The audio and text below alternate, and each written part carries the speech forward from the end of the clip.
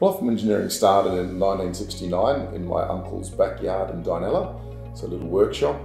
My father started it and then my uncle joined him, and then I was 5 years old at the time. We bought the ordnance factory in Bendigo 11 years ago, and there we do a lot of defence work, plus we also do the Victorian rail contract. We're building all the bogies there, the wheels, the axles. So the bogie holds the shock absorbers, the wheels and the axles. It's the connection between the wheels and where the people are riding. There will be a lot of apprentices that will be employed specifically running through this program, and there'll be plenty of apprentices that are rotating through and having time working on this particular project so that everyone gets a good understanding of the rail manufacturing approach. Apprentices would be the major target here, but we also would have some of that high-end robotic programming and machinist programming that would certainly be required for this project.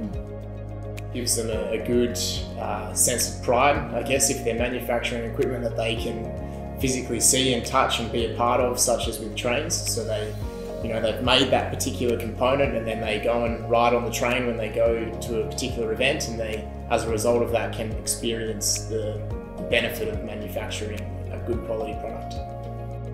In Victoria and in New South Wales, we have 3 factories, and we've been producing bogies there and wheels and axles and gearboxes now for over 10 years.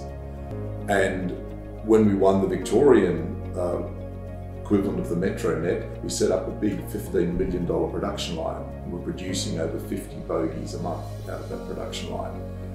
And the idea is to set up that same production line here in Perth, rather than send the bogies over to our facilities there to get done.